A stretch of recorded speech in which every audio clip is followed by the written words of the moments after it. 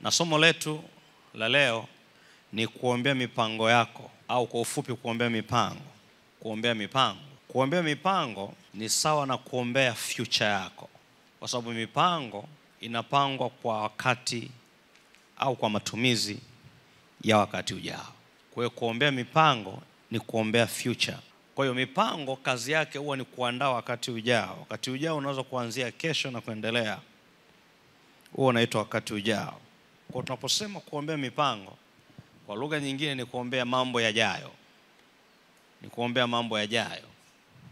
Ni kuombea mambo yaliyo mbele yako. Hayo ndiyo yaliyotuleta hapa leo. Sasa ukienda kwenye maandiko kitabu cha Yeremia 29 na andiko ambalo ni maalum na maarufu, Yeremia 29:11, utakuta Mungu anahusisha mipango na wakati ujao. Kiangalia Yeremia 29 na ule mstari wa 11 pekee, maana nayajua mawazo ninayowawazia. Maana ninayajua mawazo ninayowazia ninyi, asema Bwana, ni mawazo ya amani wala si mabaya, kuwapa ninyi tumaini siku zenu za mwisho. Nao kwa Kiswahili utaelewa vizuri ninaposema siku za mwisho, watu wanawaza mwisho wa dunia. Lakini weke NIV, neno siku za mwisho maana yake future. Niweke NIV, maandiko yanasema for I know the plans. Neno mawazo kwa Kiswahili pale ni plans. Unachokiwaza plans. For I know the plans I have for you, declare the Lord. Plans to prosper you and not to harm you. Plans to give you hope and the future. Kwa hiyo plans huwa zinalenga future. Mipango huwa inalenga wakati ujao.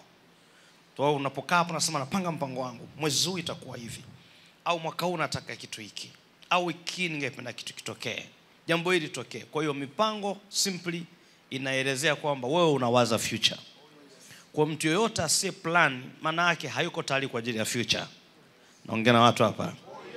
Mtu yoyote asiye kuwa na tabia kuplan hayuko tayari kwa ajili ya wakati ujao. Na wakati ujao unamvamia tu ghafla bila kuwa amejiandaa. Lakini ashukuriwe Mungu umekuja hapa kujiandaa na wakati ujao.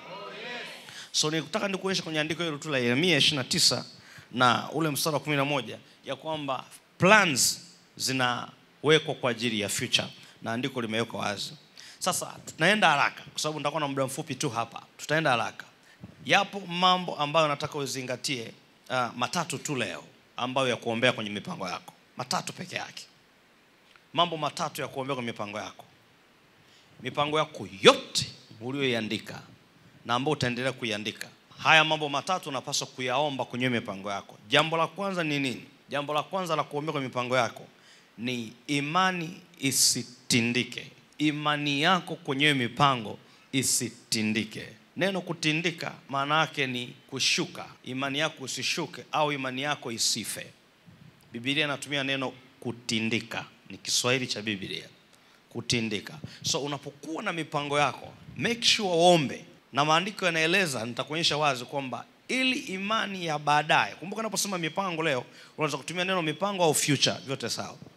Ili future yako iwe salama kwa wakati ujao, maandiko yanaeleza kwamba omba imani yako isitindike. Kwa sababu kila ulichokipanga umekiattach na faith. Kila ulichokipanga umekiattach na imani. So imani ikiporomoka, hiyo mipango imekufa. Imani ikiondoka, mipango yako ina stuck. Twende kwenye maandiko moja kwa moja, tumuone Yesu mwenyewe alivyokuwa anaombea mambo yajayo lakini akaigusia imani. Luka 22 na mstari wa 32. Maandiko yanasema, lakini nimekuombea wewe. Nimefanyaje? Jibu kwa haraka, jibu kwa amini kwa sauti. Nimefanyaje? Nimekuombea wewe. Kwa maombi yamehusika pale, right? Maombi yamehusika, nauliza swali. Lakini nimekuombea wewe. Maombi ya nini haya? Ili imani yako isitindike, nao utakapoongoka, that's future. That's a future now. Nao utakapoongoka waimarishe na ndugu zako. Now story yenyewe tunaifahamu kwamba Petro alikuwa anaongea na Yesu sasa. Yesu akamwangalia katika future, katika mipango ambayo Yesu alikuwa nayo ya kanisa lake la baadaye. Alikuwa amemweka Petro kama nguzo. That was a plan. Alikuwa amemweka Petro kama moja wapo ya pillars. Na tunafahamu wale mitume walioitwa nguzo, alikuwa mmoja anaitwa Yohana, mwingine akiitwa Yakobo, mwingine akiitwa Petro, na wakati mwingine wanamhusisha na Andrea, japo si sana. Kwa hiyo hawa ni mitume waliojulikana kama nguzo za kanisa, sawa sana maandiko yanavyofafanua kitabu cha Matendo ya Mitume. So alipoplan hawa wawe nguzo, akaiona nguzo moja itaanguka. Nguzo hii ilikuwa inaitwa Petro. Yesu akamwombea akasema, uko kwenye future, ninapopanga kanisa langu liwe na nguvu, ninakuombea wewe imani yako isitindike, ninakuombea wewe imani yako isianguke, ninakuombea wewe imani yako isiharibike.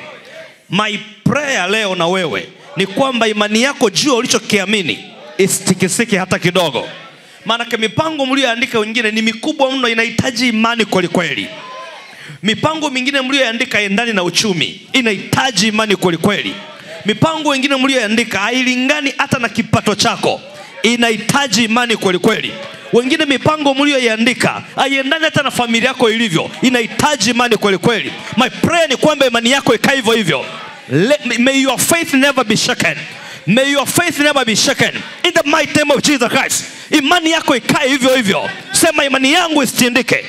Inua mikono miwili, sema kwa jina la Yesu, ninaiombea imani yangu isitindike, imani yangu isiharibike, imani yangu isitikisike kwa jina la Yesu Kristo. Najua niliyopanga ni mambo makubwa, yanazidi uwezo wangu, yanazidi fikra zangu, yanazidi ukoo wangu, yanazidi familia yangu, yanazidi historia yangu. Hayafanani na mimi nilivyo, lakini naamini itafanyikiwa kwa sababu si kwa uwezo wangu wala si kwa nguvu zangu, ni kwa uwezo wa Bwana, ni kwa uwezo wa Roho Mtakatifu. Hivyo imani yangu naiombea isitindike kwa jina la Yesu Kristo. Sema kwa nguvu, amen.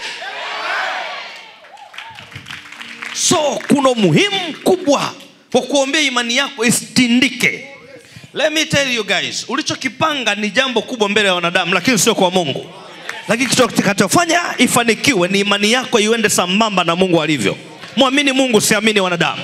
Muamini Mungu, siamini story yako. Muamini Mungu, siamini mazingira. Mazingira hata kama yana convince it is not possible, but faith always is positive. Mazingira yanaweza kuwa yanakuambia it's not possible, but let me tell you, always faith huwa ni positive. Faith yaangalia mazingira, faith yaangalia history. Imani ni kuwa na hakika ya mambo yatarajiwayo. Kila palipo na faith pana future. Imani ni kuwa na hakika ya mambo yatarajiwayo, ni bayana ya mambo yasiyoonekana. Hata kama hilo jambo halijaonekana, ni bayana. Neno bayana maana yake ni wazi. I want to tell you, haya ni maombi unatakiwa yaombe, not because tunaomba nao. Ninakufundisha uendelee kuombea mipango yako, especially kwenye mwezi wote. Ombea mipango yako kwamba imani yangu isitindike, imani yangu. Na kwa nini tunaombea hivyo? Nitakupa reason. Ni kwa sababu your faith will be tested. Write it down. Imani yako itafanyaje? Itajaribiwa. I'm telling you, imani yako itajaribiwa. Utafika mahali kitu ulichokiandika, kama nilivyokueleza awali, unajikuta umekibadili, unajikuta umeahirisha, na kutia moyo na kutia nguvu. Hauplani wewe mwenyewe, una plani kwa nguvu za Mungu. Usibadilishe msimamo ulichoplani. Naongea mwenyewe hapo, naongea na watu. So Yesu akamuita Petro, in the future wewe utakuwa ni nguzo. Na kuna siku moja alimuita akamwambia, akambadilisha jina. So kama mnakumbuka, Petro alikuwa aitwa Petro. Petro alikuwa anaitwa Simoni. Neno Simoni kwa Kiebrania maana yake ni unyasi. Unyasi. Unyasi. Yesu akamuona Simoni akiwa anavua kando kando ya ziwa Genezareth. Maandiko yanasema akamuita Petro, akamwambia baada ya mambo yote yaliyotokea mnayajua, akamwambia tangu sasa wewe utaitwa Petro. Neno Petro inatokana na neno Petra. Sema Petra. Na neno Petra manake ni mwamba. So alikuwa anajaribu kumwambia wewe sio unyasi unaweza kutikiswa kiolela, wewe ni mwamba. So neno mwamba alikuwa anajaribu kuprophesy kwamba utakuwa nguzo ya kanisa langu. Na ndio maana akamwambia juu ya mwamba huu nitalijenga kanisa. Sasa angalia mtu ambaye Yesu amemwambia juu ya mwamba huu nitalijenga kanisa, afu Yesu akimwangalia in the future, imani yake itakuwa imetindika. Akasema na kuombea nao, ili katika future tulioipanga mimi na wewe, imani yako isitindike.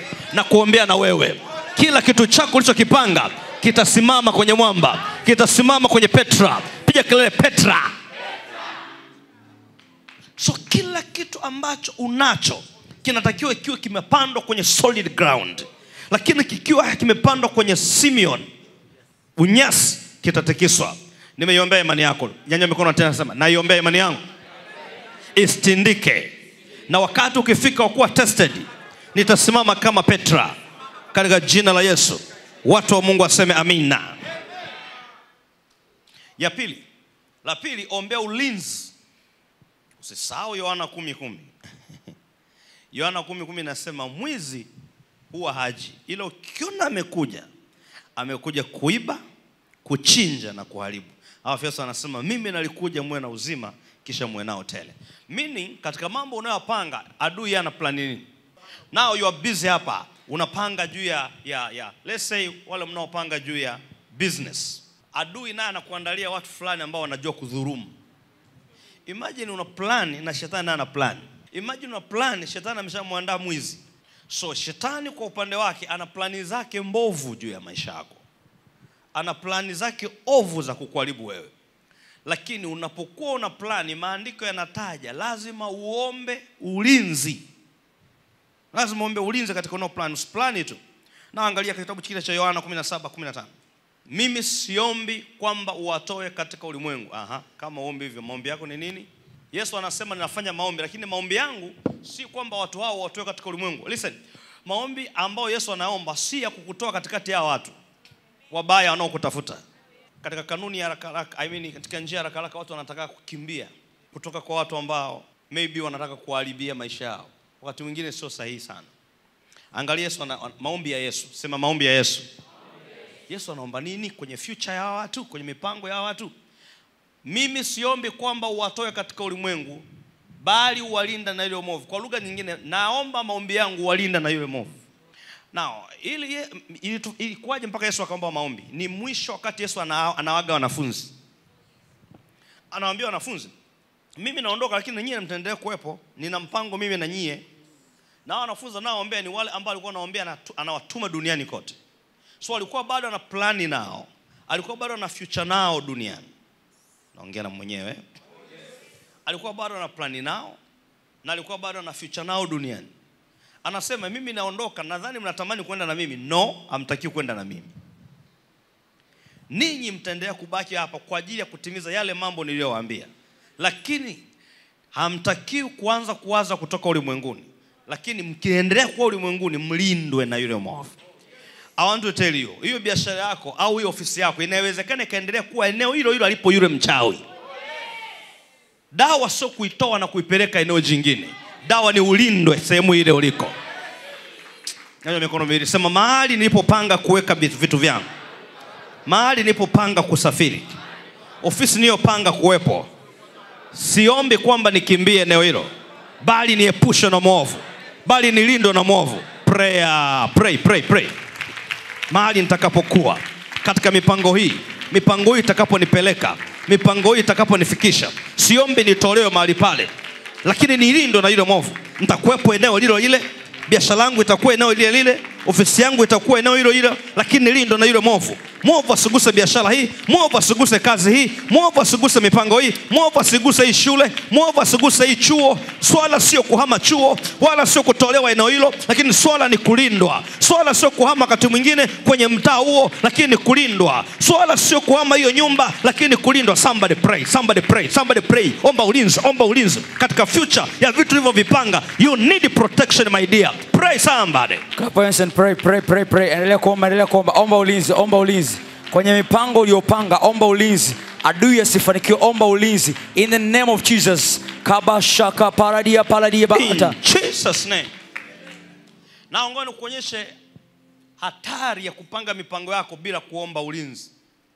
Bila kuomba ulinzi au kuomba nini? Uhai, uzima.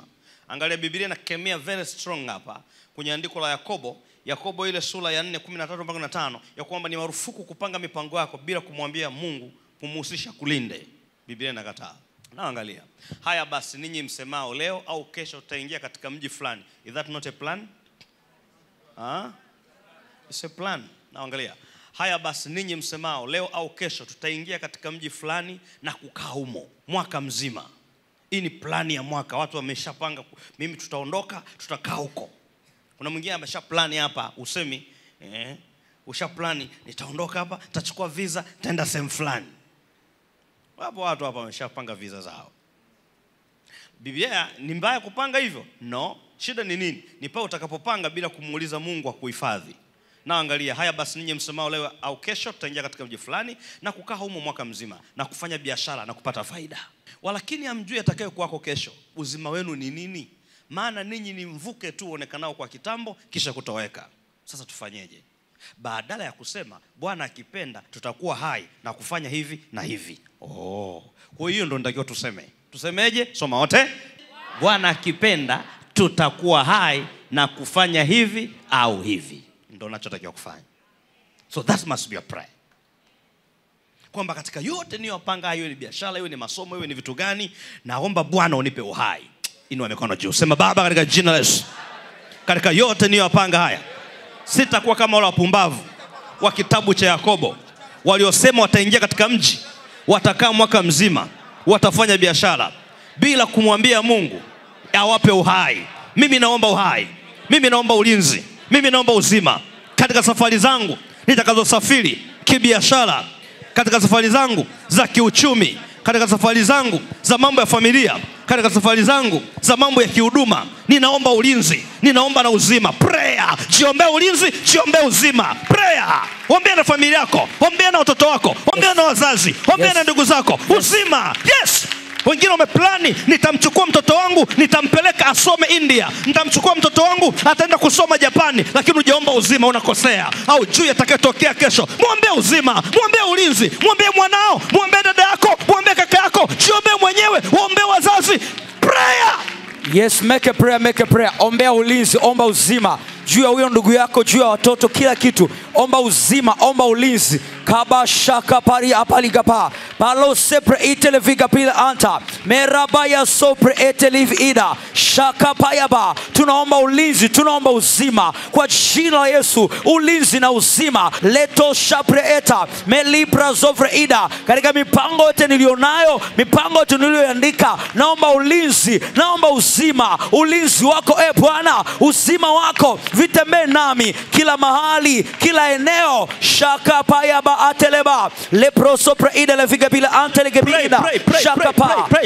Pushwe na kila kitu cha kuchukua uzima. Biblia inasema ole wao wanaopanga ya kwamba wataenda katika mji na kukaa mwaka mzima na kufanya biashara, ili hali hawajawaza ya kwamba maisha yao ni kama mvuke tu unaoonekana wa kitambo kisha na kutoweka. Maandiko yanasema badala yake waombe hivi: Mungu tupe uhai ili tufanye hivi na tufanye vile. Omba uhai, omba uhai, omba uhai, omba uhai, omba uhai, omba uhai, omba uhai, omba uhai, omba uhai, omba uhai, omba uhai, omba uzima. Haya maombi yatakulinda mwaka mzima, yatakulinda na ajali, yatakulinda na watu wabaya, yatakulinda na majambazi, yatakulinda na watu ambao wanatafuta uhai wako, yatakulinda na wachawi, yatakulinda na kila nguvu ya giza, yatakulinda na pepo. Pray somebody, be serious, be serious.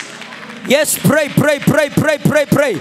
Pray in the name of Jesus. Pray, pray. Yes. Omba uzima, omba ulinzi, omba ulinzi. Omba uhai kwenye hilo jambo, kwenye hicho kitu. Omba uhai, omba ulinzi. Maombi haya kakulinde kwa jina la Yesu. Hiyo mauti haitakupata, utafanikisha mipango yako. Hiyo ajali haitakupata kwa sababu ulinzi uko hapo. In the name of Jesus. Kwenye hiyo ofisi unaoingia, kila baya lililoandaliwa, omba uzima, omba ulinzi. Hilo baya litafanikiwa. Kila aliyotamka mabaya hayatapata nafasi kwa sababu kuna ulinzi, kuna uzima. Hiyo kazi unaoianza haitakufa. Hiyo biashara unaoianza haitakufa. Huo mradi unaoanza hautapotea kwa sababu upo ulinzi unaokulinda. Jile pelede bendo supre elivia. In Jesus name.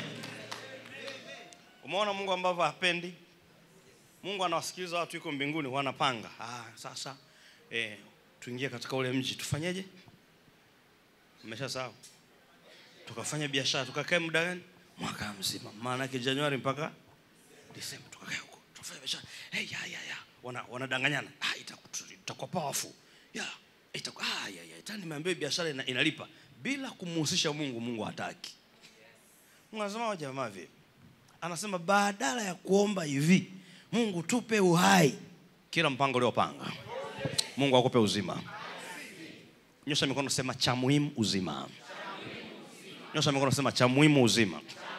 I prophesy kila aliyeko hapa na kila atakayesikiliza mafundisho haya, iwe ni kwa njia ya mtandao, mwaka huu you will not die. You will not die. Chochote kile kinachokuja hautakufa. Itatokea jambo la ajabu, lakini utatoka mzima. Utatoka kutoa ushuhuda. Watu watashangaa. Unalindwa kwa Bwana. Unalindwa na Bwana. Unalindwa na Bwana. Pokea uzio. Uzio wa Mungu kuzingile. Uzio na ukuta ukuzingile. Utalindwa kwa jina Yesu. Pokea. Usahau maombi yangu, ikitokea hatari yoyote ugonjwa, you are not going to die this year. I receive. Sema ime kwa nguvu. Ya tatu, tunaombea nini kwenye mipango yetu? Tunaombea nini kwenye future? Omba Mungu aibariki hiyo mipango yako, nikimaanisha kuipa kibali, aipe wepesi na aipe mvuto. Omba Mungu aibariki mipango yako. So tunapoomba, jambo la tatu, tunaomba Mungu aibariki. Kuibariki ni kuiwekea mkono. Kuibariki ni kuiwekea nini? Ni kuiwekea kibali. Kuibariki ni kuiwekea wepesi. Kuibariki ni kuiwekea mvuto. Hii baraka lazima ishuke kwenye mipango yako. For example, una proposal yako, kama haina favor, itakuwa rejected. Kile unapoipeleka haitaonekana ina kitu. So lazima mipango yako iwe na mvuto, iwe na kibali, iwe na mkono wa Mungu. Lazima. Hapa sasa ndipo mwishoni nitakapoita mahitaji yenu yote niyawekee mafuta. Hapa ndipo nitawekea mafuta na sio kesho ni leo. Hapa ndio mipango yako sasa inabidi iwe anointed madhabahuni. It's scriptural kwamba mipango yako lazima iwekewe mafuta. Mipango yako iwekee kibali. Mipango yako iwekee neema. Inua mipango yako kabla sijaendelea. Sema mipango yangu hii kwa mujibu wa maandiko lazima ibarikiwe. Lazima iwekewe mkono kwa njia ya maombi. So maombi yanafanya kazi ya kuibariki mipango yako, kuiwekea wepesi, kuiwekea kibali, kuipa mvuto. Kitabu kile cha Mithali 16 mstari wa 3 kwa Kiswahili kwanza. Mkabidhi Bwana kazi zako na mawazo yako yatathibitika. Kwa Kiswahili haijakaa sawa. Now, twende good news uone ninavyoongea vizuri sana. Ask the Lord. Neno ask ni nini kwa lugha nyingine? Pray. Pray. Neno ask maana yake pray. Ask the Lord to bless your plans. So it's not like nimesha plani. No, you must ask God. Ukisha plani tu, ask God to bless your plan. Ask the Lord to bless your plans and you will be successful in carrying them out. So wherever utakapokuwa unaenda, Biblia inasema utakuwa successful. Inua juu, mipango yako inua juu. So imeandikwa, tumuulize Mungu, tumuombe Mungu abariki mipango yetu. Mungu, kuanzia mpango wa kwanza mpaka wa mwisho, naomba upe kibali, naomba upe wepesi, naomba upe favor. Weka neema yako, weka mkono wako. Hakuna mpango wote utakao kama njiani. Kama mpango huu napaswa kupeleka mahali, kama mpango huu unamhitaji mtu fulani, hakuna kukataliwa, hakuna kukataliwa, hakuna kukataliwa. Weka mkono wako. Ninakuomba bariki mipango yangu. Muombe Mungu aibariki. Muombe, usibariki wewe. Muombe Mungu aibariki. Mungu, naomba ubariki mpango huu. Itaje kama unaweza kuitaja. Mpango huu nilioandika utaje. Mpango huu hapa. Mpango huu unaweza kuusoma. Kuambia Mungu naomba ubariki huu hapa. Pray. Umekuja hapa leo kuomba. Pray. Bariki mipango now. Shatara baba usikata mayande bayatos. Baba, mipango yao wanayoitaja hiyo isikie. Biblia inasema muulize Bwana na atabariki mipango yako ili ufanikiwe katika kila mahali utakapoenda. Ask the Lord to bless your plans and you will be successful wherever you carry them out. In the mighty name of Jesus. May your plans be blessed by the Lord. May your plans be blessed by the Lord. In the mighty name of Jesus. I ask the Lord to bless your plans right now. In the name of Jesus Christ. Yes, iombe mipango yako. Bwana ibariki. Sikiliza, mipango yako ikiwa na mkono wa Bwana, nani Nani kuireject? Nani kuizuia? Iwe na baraka, iwe na baraka ikimaanisha kibali. Ibarikiwe na Bwana ikimaanisha mkono wa Mungu juu yake. Ibarikiwe na Bwana ikimaanisha mpenyo wa Mungu juu yake. Ibarikiwe na Bwana ikimaanisha wepesi wa Bwana uwe juu yake. Hey, sakabahato rishukitaraba intakasupre ina adia. Yombe kere baba manu katole narana suketa mandara duze kaya bayendo yala mayendo yala bana yelo.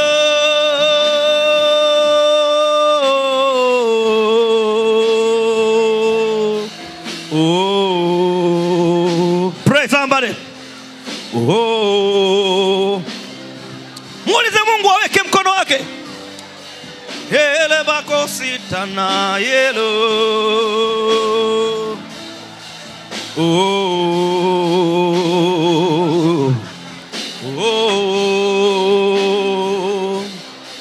oh,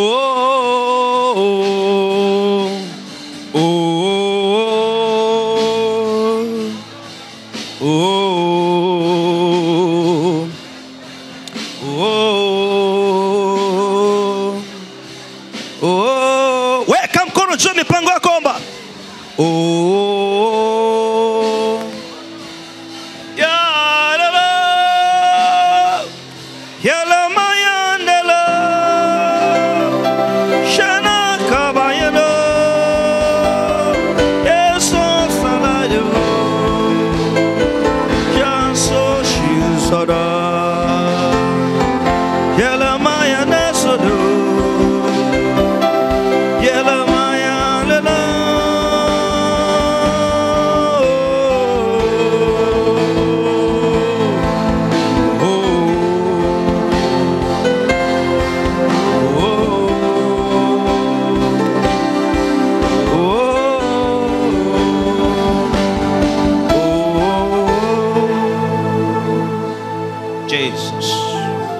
Mwaka bru intaduji evirkidia dos. Nenda Zaburi ya 20. Zaburi ya 20 mstari wa kwanza na 4, hasa ule wa 4, lakini tuanze mstari wa kwanza. Zaburi sura ile 20 mstari wa kwanza hadi wa 4, hasa ule wa 4, lakini tuanzie wa kwanza. Bwana akujibu siku ya dhiki.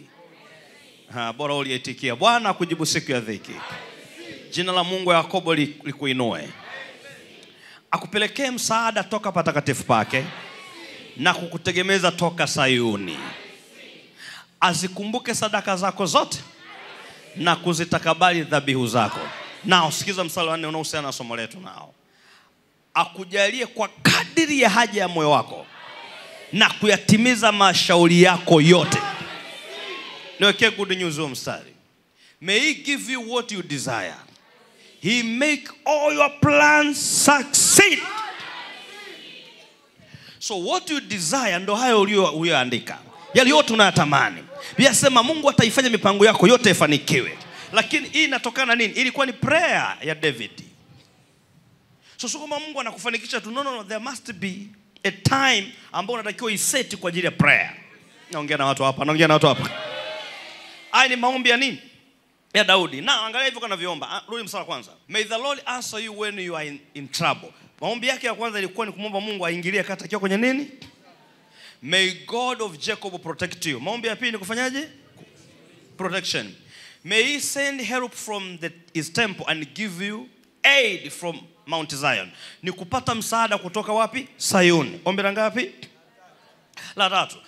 May he accept all your offerings and be pleased with all your sacrifice. Apokee sadaka zako zote na dhabihu zako. Ni ombi la ngapi hilo? La 4.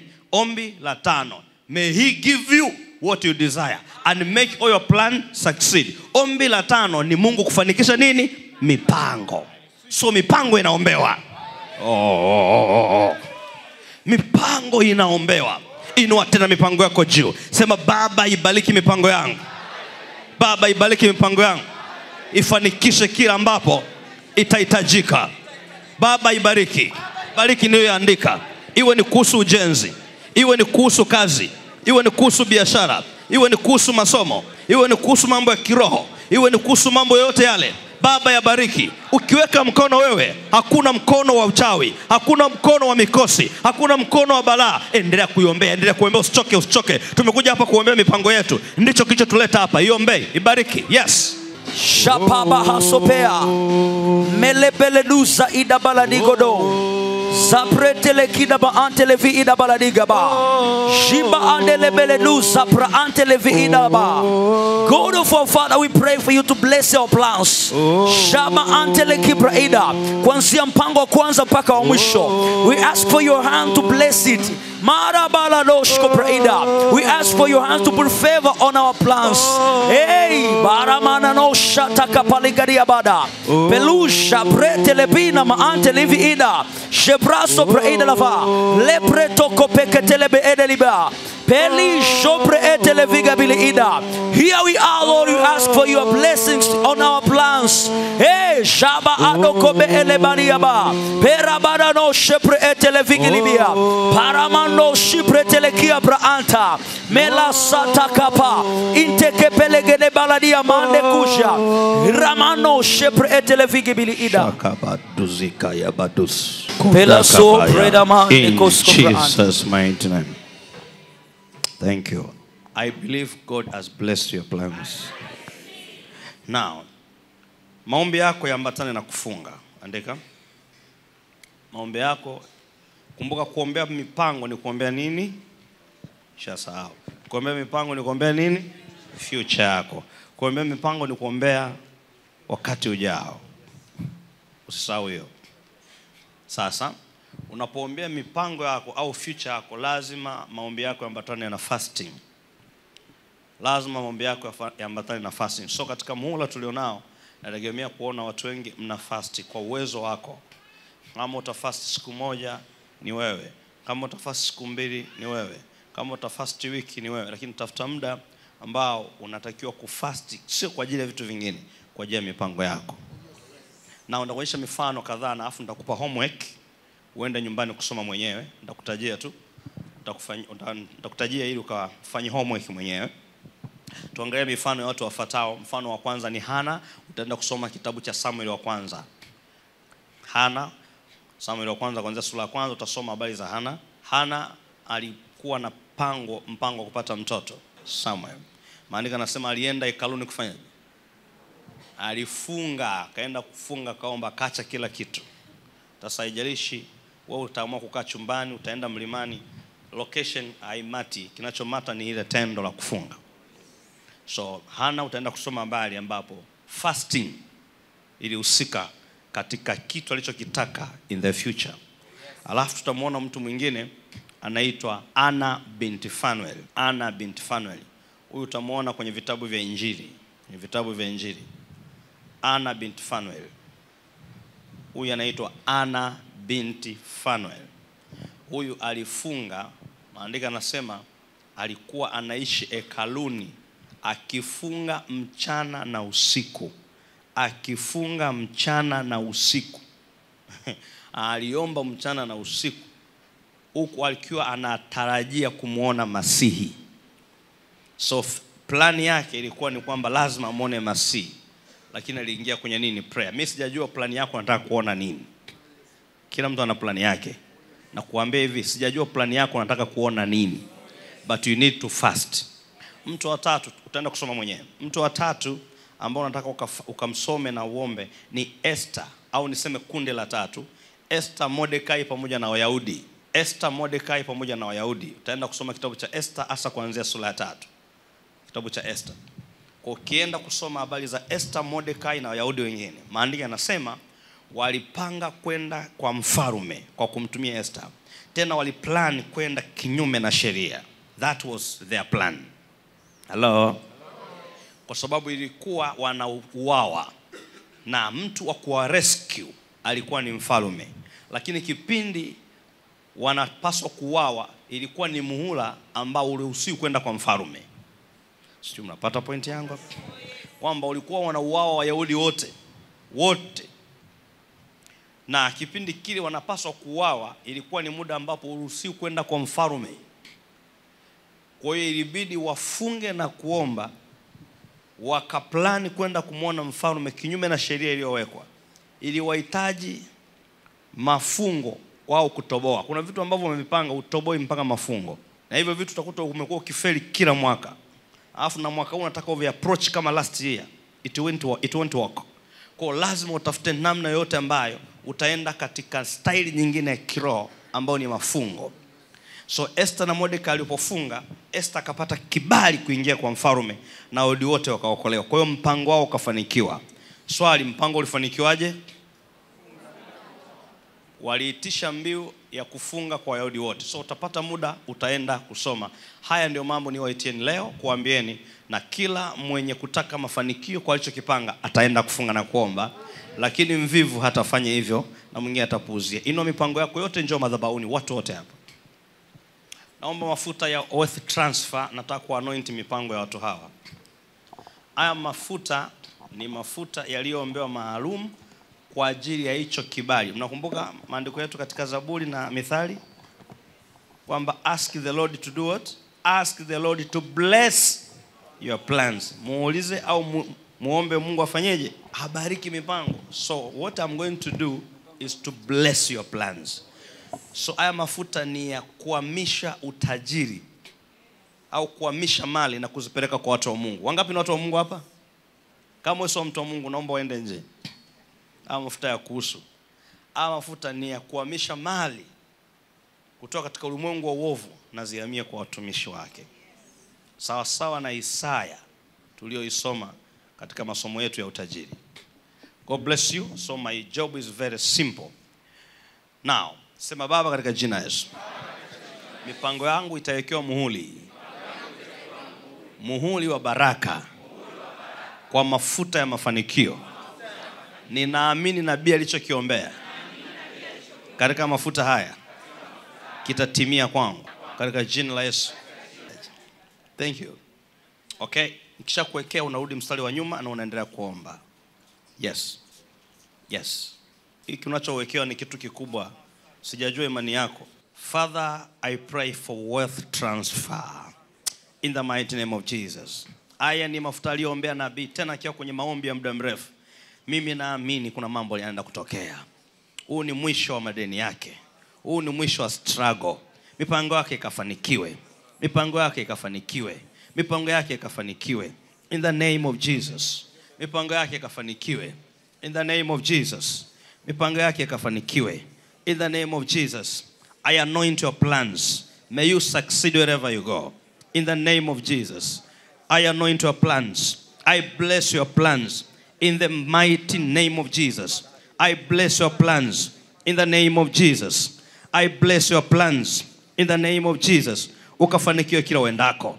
Itikia basi ufanikiwe kila uendako. In the mighty name of Jesus. Itikia kila uendako. Masaka paradiazo. Ukafanikiwe kila uendako. Watu wakutafute. Kila kitu kikaitike. Kila kitu kikaitike. Fedha ziitike. In Jesus name. Sauti ya mafanikio ukaisikie kila saa. Uisikie kila wakati. In the name of Jesus. Yes, kaparadi yakosh. Pekea katakato. Rashu kipahada. Sheta kapakatas. Oh. Oh.